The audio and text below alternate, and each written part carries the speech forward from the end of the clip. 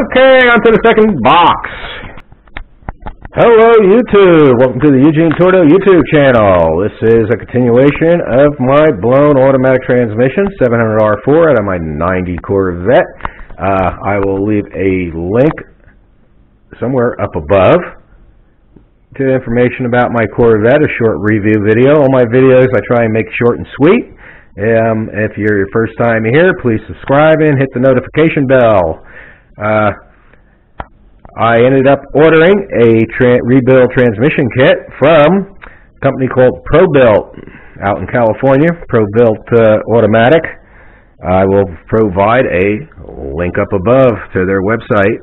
I hope I provide one, and if not, it'll be down in the description box somewhere around there, or ask me in the comments if you don't see it, and I'll provide the link.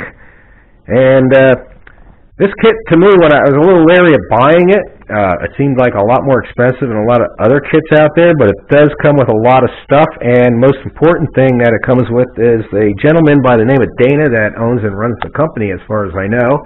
He's located out there in California, where I hope it's nice and sunny, because I don't know if you can see in this video, here in Pennsylvania, it is not nice and sunny. It is snowing and raining out. It's that time of year, though, so that's expected. But I ordered a kit and torque converter from him. The torque converter isn't actually made from him. It actually comes from another company, and I guess he calls them and has them set it up. He asks you a bunch of questions about your driving style and information about your vehicle, and builds the kit accordingly. He also leaves a bunch of notes on the different items, and you can pretty much contact this guy anywhere, anytime rather, on the internet or phone. I've contacted him on a Sunday, and that's what sold me on his kit, the fact that he got back to me right away on a Sunday. I didn't expect a reply, an email reply, until the following week. He also shipped the kit pretty good. He prepped everything and put it together, and I think I ordered it on a Monday or a Sunday, and he got it all prepped together and put together, and I'll go over that in more detail here, and shipped it to my front door by United States Postal Service with priority mail. He shipped it on a Thursday afternoon, and it got here on a Saturday afternoon, which was really good. I didn't expect it till after Thanksgiving. But I'll go over the parts. There's two boxes that I got, not including the torque converter, which still hasn't gotten here, but I don't need that right away. But this is the kit that I installed. You can go to their website and see all the items. I was going to read it off, but it comes with a lot of upgraded parts, and it gives you options to order other things, like you can order Sonic's Smart Shell. It comes with a GM Heavy Duty Smart Shell, and then it gives you some other options. I'll provide a link again, I hope, or if not, if it ain't going to be up above, it'll be down below. But the only option I selected was this Transgo separator plate. I decided to order a new one of them with the kit, because mine, where the check bulbs are, look like they're beat. They didn't beat through, but and from videos I watched, you can correct it. This is the first time I'm ever building an automatic transmission, so everyone bear with me when it comes to the nomenclature of parts and what I'm doing. And I'll try and give as much information that I can. And I'm not going to go into a detailed video on the rebuild and the tear down. There's other videos if you haven't been following. There's so many good videos out there that can better than what I can do. But one of the things it does come with, we'll stick to that for now, the unboxing. Comes with a DVD on rebuilding it. It comes with a rebuild manual on CD. Put that aside. Comes with the GM Heavy Duty Sun Shell, but these are notorious for is breaking, this breaks off or strips, and that happens when someone is going forward and throws it in reverse. That's usually what breaks that. I don't do that, so I shouldn't really have to worry too much, but still it's nice to have the Heavy Duty Sun Shell. Another thing that's nice about Dana at ProBuilt is he provides this shaft here. Let me see if I can get it out of the box. There we go.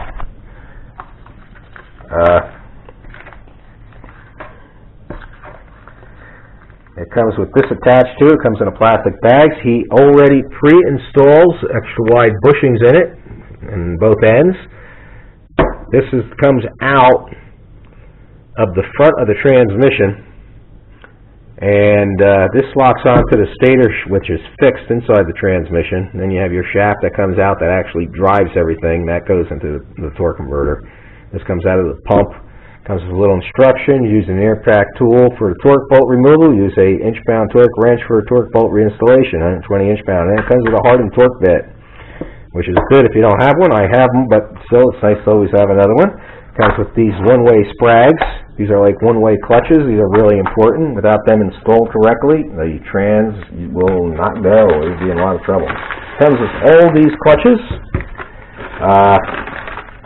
This is the pump. I don't know if you can see it good in this video, but this is basically the pump assembly that goes into the aluminum front pump housing. More clutches and plates. More clutches and plates. And if I remember correctly, some of these have notes on them. Yeah. See where he puts notes on stuff. I like that. It says align dots upward, so that's good to know. I'll be calling him probably several times during the rebuild. Or either calling him or emailing him. I'd rather email him. I don't like calling people and disturbing them. Especially don't want to disturb someone on a Sunday. I will email him, then it's up to him. It comes with the heavy-duty band. Okay. Now on to the second box. I'm not going to have all the room on this table, so let me put everything back in the box, and then we'll continue on to the second box. Here we go. Comes with a pan gasket. A new filter, basic stuff that you're definitely going to need. This is the SK700 Junior System Correction Kit. Correct sticking TV and clutch failure. So, there's a bunch of, he repackages this because there's a bunch of different stuff in here that wouldn't normally come with the kit. But this is stuff that he includes. This is the case connector. I'm definitely going to need that. I have a new pigtail to go with that. That's another project. This is a new governor gear, so that's good to have. Springs and stuff for the accumulators, I would guess, and pistons, and springs, and valves, and all that for the valve body. And this here comes with this. It's pretty, and some notes on it. I don't know if you can see that in here or not, but it says, he writes some notes on there. Replace input shaft capsule with this dual feed capsule for a better lockup. So I'm definitely going to be installing that. Put that aside. Okay, these are for the 3/4 clutch springs. There's basically a bunch of springs in here, and comes with instructions how to use them to improve 3/4 clutch. These are bags full of all the seals and gaskets and O-rings and everything I'm going to need for the rebuild. And it comes with a upgraded accumulator housing with a piston inside. This is supposed to be a bigger improvement. It comes with the 3/4 Corvette servo. I actually don't see why I need the Corvette servo, because if anyone's not familiar with the 700R4, the ones that come in the Corvette come from the factory of the Corvette servo. That's why it's referred to as a Corvette servo. It's supposed to apply a lot more pressure and stronger shifts.